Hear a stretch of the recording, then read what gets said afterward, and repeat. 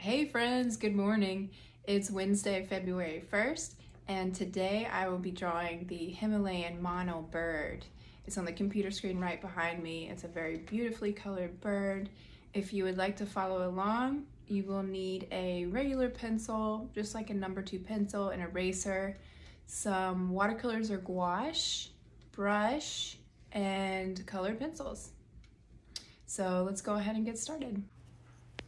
You want to find several good reference photos, and I do something called sighting and measuring. So here I'm measuring the head of the bird and then seeing how many heads it takes to make up the entire body. And this will give you an idea of how large it's going to look on your paper when you get ready to sketch.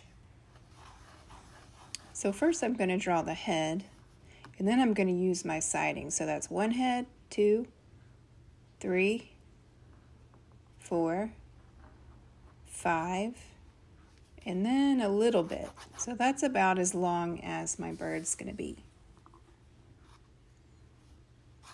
I did the same thing for the body, and I know that the body is about 4 heads, but you should do it yourself and see how many heads you think the body is. I noticed that the back of the bird is a little bit taller than the head. So I'm bringing it up a little bit, and you can see the way that I sketch, I do direction lines or angles at first before I make a rounded shape. And if you think about it more simply, the head is really a little oval, and then the body is one big oval. So you can certainly do it that way to make it a little bit easier for you. The point is, it's not supposed to be perfect. If you need to erase a line, but don't worry about making it look exactly like that bird, because you never want to copy someone's photo reference exactly. You always want it to be a little bit different because you want it to be your work, not their work. So that's why I usually draw from several different photos instead of one main photo, and I don't try to get the feathers or the color exactly like the photos that I'm looking at. Oh, I always try to exaggerate a little bit. Right now I'm just blocking in where each color section is, because if you look at the bird, it has a orangey red section, a greenish section, a purpley section. There's lots of colors in this bird. I'm going to put the eyeball in, and I just do a simple circle. I don't try to make it look exactly like that eyeball. I'm just doing a circle, and then I'm drawing a little bit of where the blue is around the eye so I don't forget to do that. Next I'm doing a little swoosh, and finally I'll do the beak here on the head, and then that will finish up the head.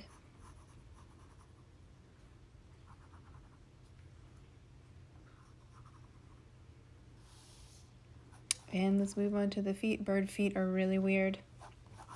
They always end up looking a little off. So just do the best you can. You can make them kind of look like, they have the basic leg, and these feet look somewhat like a turkey. It must be in the turkey family. I haven't researched them that much, but thinking it must be in the turkey family because their leg part is a little wider. And then you come off to the 3 toes. They probably have a toe on the back, but I can't see. I'm just assuming. We might come back and put some grass around the bottom of the feet to kind of hide them a little bit. There you go. Okay, now let's work on our color palette for this bird. I'm using the Kuretake Japanese watercolor gouache paints.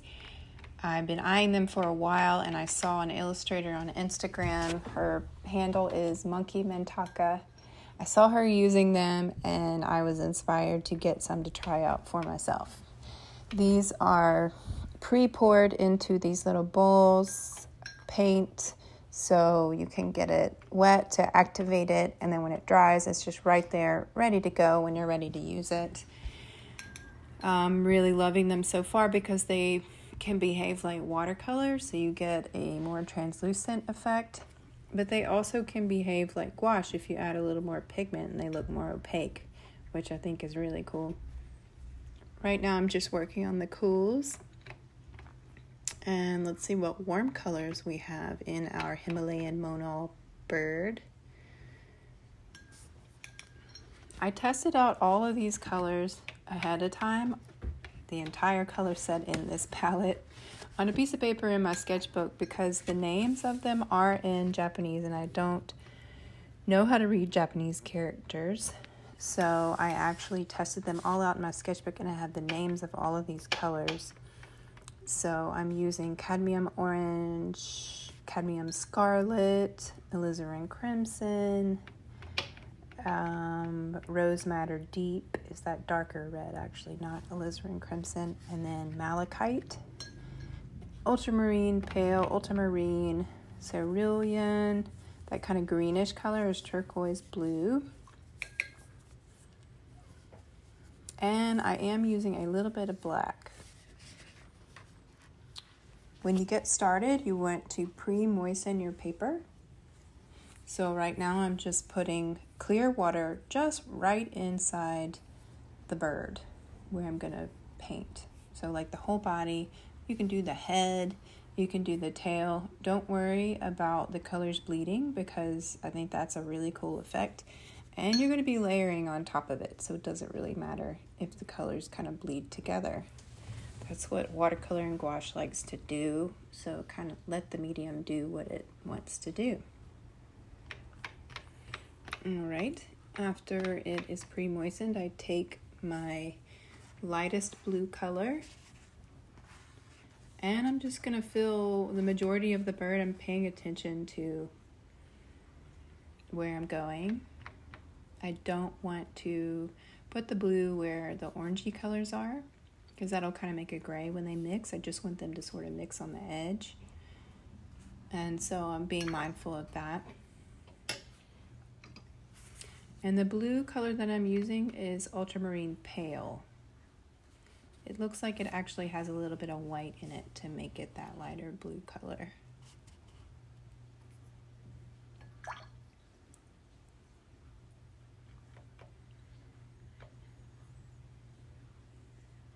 All right, you might notice I moved to a smaller brush to get these green sections in, and the green color that I'm using is malachite. It's a really pretty blue-green.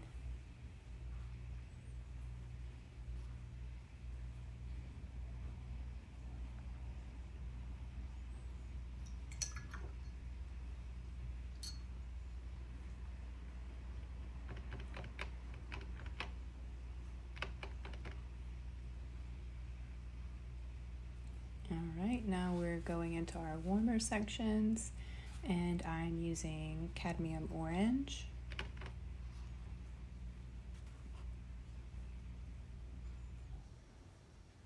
Also putting it for the tail. And after you do this first layer, you have to let it dry completely. So you might want to keep a hairdryer handy, or you can just let that one layer dry, go do something else, then you can come back. Because when we put our next layer on, we want this layer to be completely dry. Now I'm just putting some more of that green in there.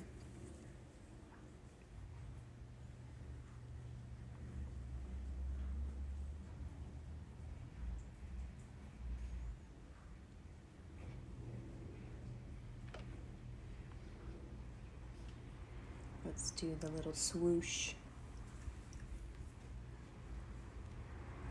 So what do you think? You think these are related to the peacock or a turkey? They really look like a mix between a peacock and a turkey.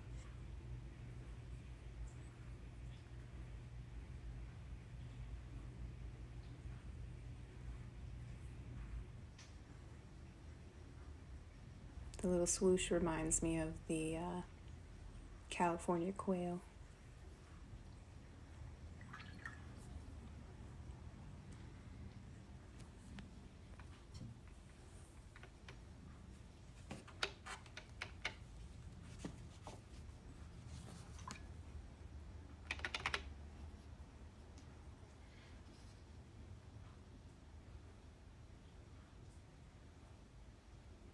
Now I'm just putting a little bit of ultramarine blue.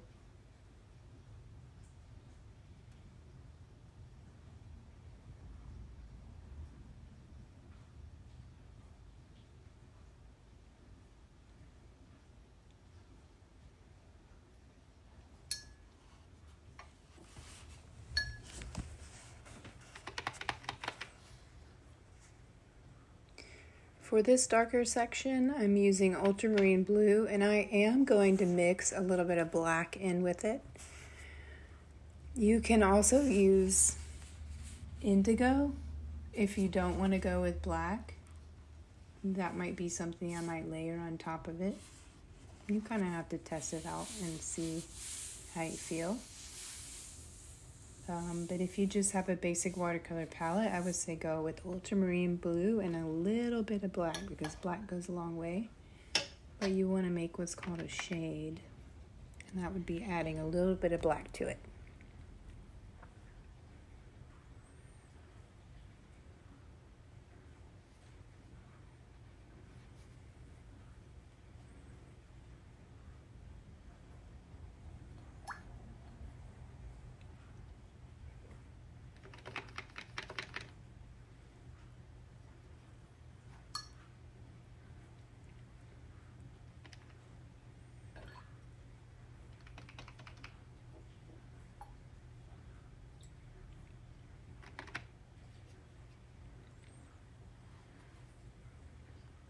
So this is the black, and I actually mixed a little bit of black in with my ultramarine blue on my separate palette, not in my Kuretake palette.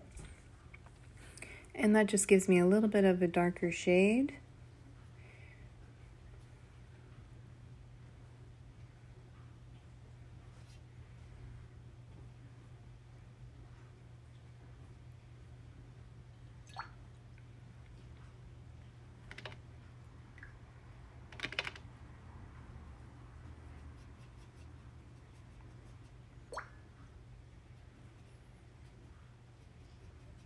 That sound that you hear is just me dipping my brush in water and then just activating the paint with my brush.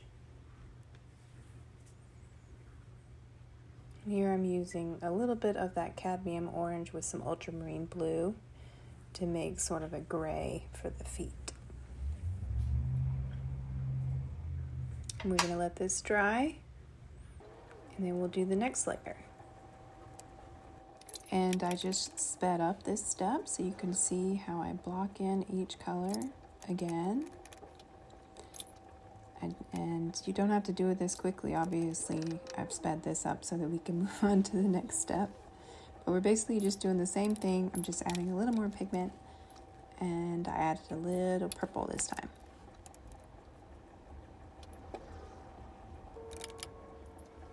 I did want to add something under the bird, so first I pre-moistened the paper, then I added that lighter green, then I used the indigo blue to put a little bit of a shadow under the bird, and then finally I used a little bit of iridium to have some darker greens in the grass.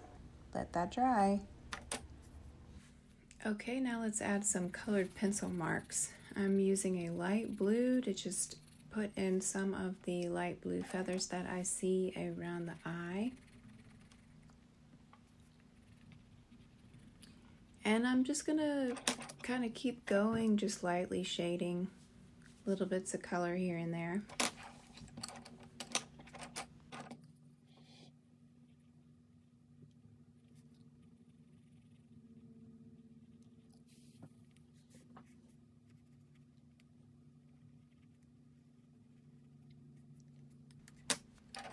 Just adding some details here or there. I put the eye, and then I put some details in the mouth, and I'm actually layering the light blue on top of it because I thought it was a little bit too dark. Now I'm going in with the blue in a few areas where I see hints of lighter blue in the plumage on the wing. And again, this is not photorealism, so please don't try to be perfect. Please don't try to make exactly what you see in the photo. You want it to be more expressive. This is a very colorful bird, so let's have a little bit of fun with it.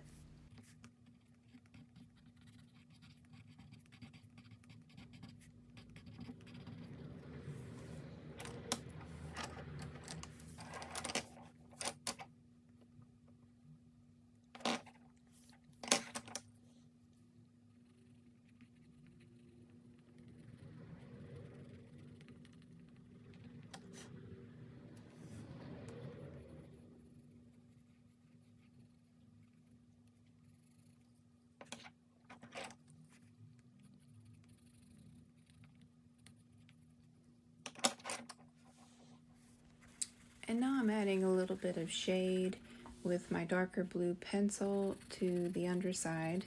I'm not going to shade the whole thing because when I'm looking at the picture, I do see it a little bit lighter on that left side.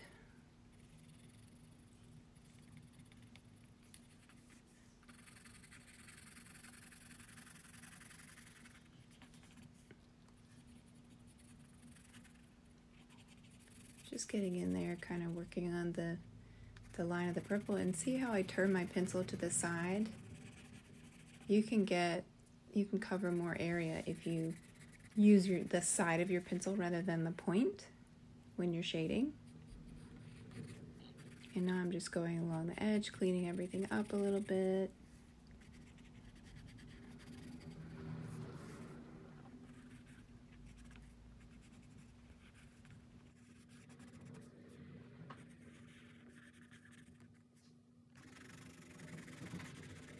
Just putting in a little purple shading because I did see a lot of purple. And now I'm kind of paying attention to the shapes of the feathers and where I see blue and purple, and just adding some fun little shapes in there.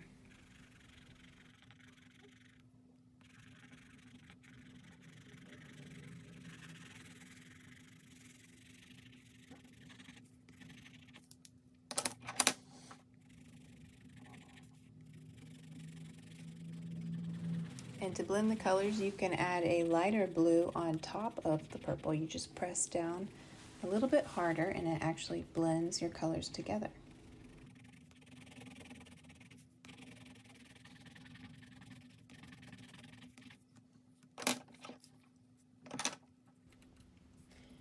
And sometimes I'll take a white and layer it on top for some lighter blending.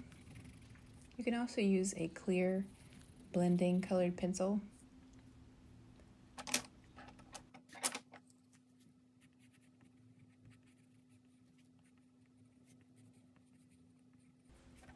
Okay, now I'll take my light gray and I'll put a few details on the feet.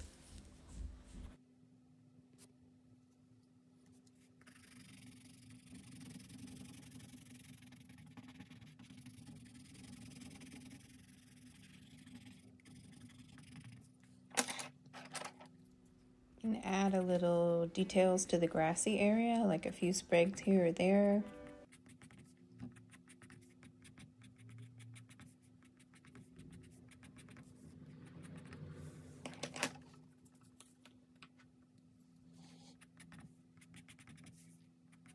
Then I'm going to work into the warm areas a little bit on the bird and add some yellows and some reds.